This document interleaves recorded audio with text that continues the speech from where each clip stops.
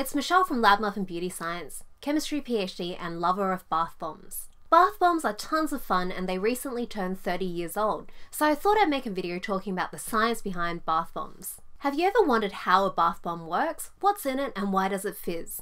This is the video for you. If you like this sort of video, click the thumbs up, subscribe to my channel, and hit the notification bell.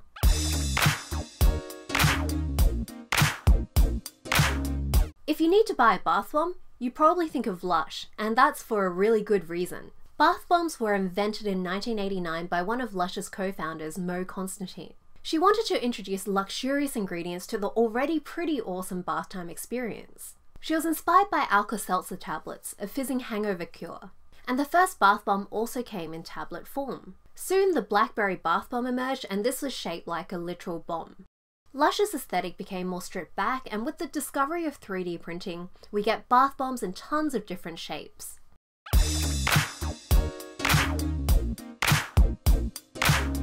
So what exactly is in a bath bomb? There are two components that make a bath bomb fizz: an acid and a carbonate base. For example, in Lush's bath bombs, there's citric acid, which is found in citrus fruit but usually made synthetically, and sodium bicarbonate or baking soda.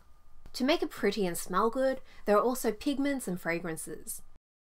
There are also sometimes other ingredients added to make your skin feel nice, like oils and butters. All the ingredients get mixed together and then you put it into a mold. Press the two halves of the mold together, not too hard, and then wait 24 hours. Then you can take the mold apart and you have your bath bomb. The fact that the acid and the base are solid are really important in making the bath bomb. If you know the volcano experiment with vinegar and baking soda, you'll know what happens when the acid and carbonate base are wet. It fizzes straight away.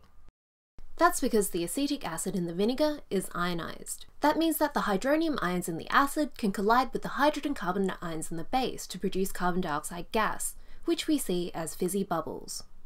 But in the bath bomb, the citric acid is unionized and intact. Until water comes along and frees the ions, they're stuck in place and they can't react. When we add water, then they can mix at a microscopic level and produce gas. The fizzing means that the bath bomb disperses faster, and combined with the heat from your bath water, this helps the fragrance fill the air. This is also why you should keep your bath bombs in a dry place, so probably not just in the open in the bathroom. Moisture in the air can make the acid and the base react prematurely, and so you run out of carbon dioxide by the time you put it in your bath.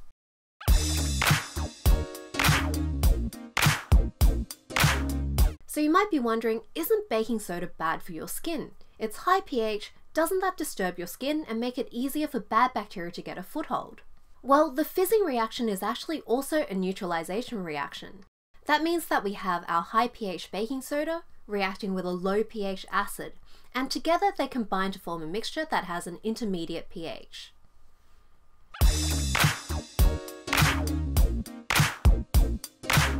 Since the basic bath bomb was invented, there's been a few other extra cool inventions as well that go a bit beyond your basic bath bomb. For example, Lush filed a patent in 2014 for a bath bomb with distinct layers. There are also jelly bombs which contain sodium alginate, and these dissolve in your bath water to form lumps of jelly which slowly dissolve a bit later so that you don't have globs stuck to your skin. I hope you enjoyed this video. If you did, please like it and subscribe to my channel. Leave me a comment letting me know what else you want me to talk about. You can also follow me on Instagram and check out my blog for more beauty science. See you next time.